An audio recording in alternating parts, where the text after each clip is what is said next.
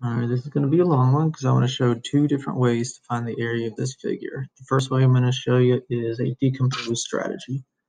There are several different ways you could think about it, but you could slice this puppy just like that. That gives you a triangle on top and a parallelogram in the middle. And then you got a trapezoid on the bottom, which you can further decompose into two triangles. And so now we have three triangles, one parallelogram, and we have the area formula for all of those figures. So for the triangle on top, it's 1, 2, 3, 4, 5, 6, 7 units by 1, 2 units. 7 times 2 is 14, and half of 14 is 7. The area of that triangle is 7. For the parallelogram, it is 1, 2, 3, 4, 5, 6, 7 units by 1, 2 units. 7 times 2 is 14. Right. For this bottom triangle on the right, it is 1, 2, 3, 4, 5, 6, 7 units by 1, 2 units. 7 times 2 is 14. Divided by 2 is 7.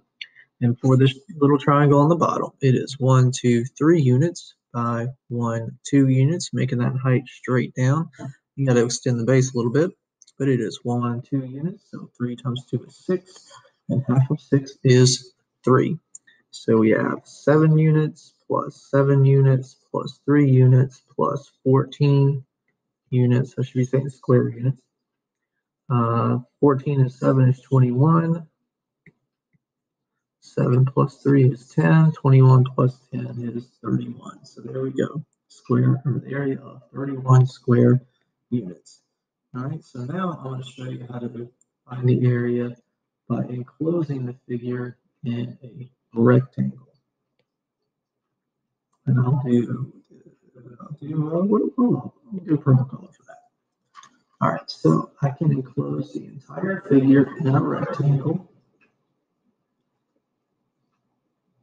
And this is going to make a 9 by 6 rectangle. 9 times 6 is 54 square units. Let's keep that in mind. That is the area of the entire rectangle.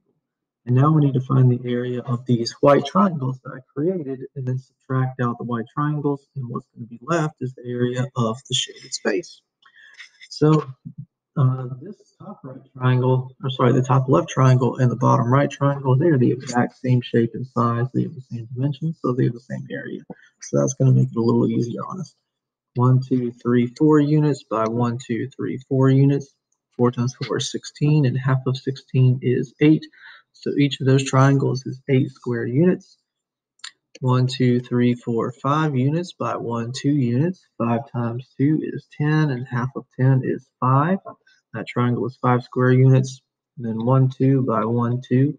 2 by 2 is 4, and half of 4 is 2. That triangle is 2 square units.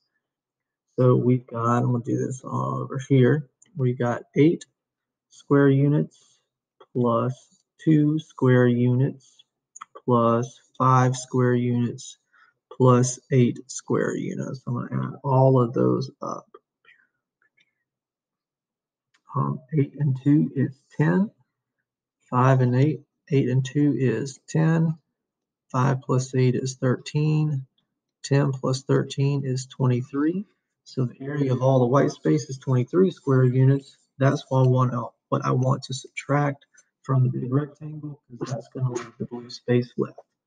4 minus 3 is 1. 5 minus 2 is 3. So you see, either way, we're going to get an area of 31 square units.